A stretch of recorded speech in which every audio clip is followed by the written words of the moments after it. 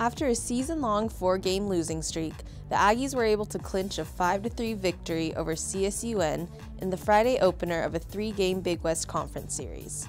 This advanced their overall record to 27-20-1 and 6-10 in the Big West Conference. The Matadors fell to 27-21 overall and 6-13 in the Big West with the loss. Although UC Davis took a 2-1 lead in the 7th inning, CSUN kept the pressure and were quick to respond. The Aggies were able to shut down a rally and end the inning when junior Tanner Biley fired a throw to the plate where Isaac Silva was able to tag Justin Torner, who was trying to score from second. With no outs and runners on second and third, Silva was able to score both of them, giving the Aggies the lead and a 5-3 victory over CSUN.